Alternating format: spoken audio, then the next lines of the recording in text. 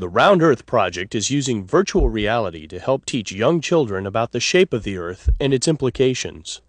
Every day, experience reinforces their belief in a flat Earth, so perhaps the best place to learn about the true shape of the planet is somewhere out in space, on a small spherical asteroid. Two children collaborate in this activity.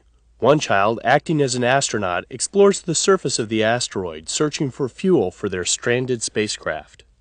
The second child, acting as mission control, guides the first child. Mission control sees the asteroid as a sphere with the astronaut moving about its surface. The children talk to each other and must integrate their different views of the asteroid to complete their mission.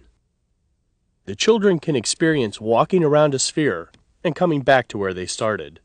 They can also see objects appear quickly over the horizon. They can stand on the bottom and not fall off. Each child gets a chance to be both the astronaut and mission control, to experience both perspectives. After the VR experience is completed and the children blast off from the asteroid's surface, bridging activities help the child relate this new experience on the asteroid back to their everyday experience on Earth. The goal is not just knowing what it would be like to walk on a spherical planetary body, but to understand that the Earth is such a body and the implications of that fact.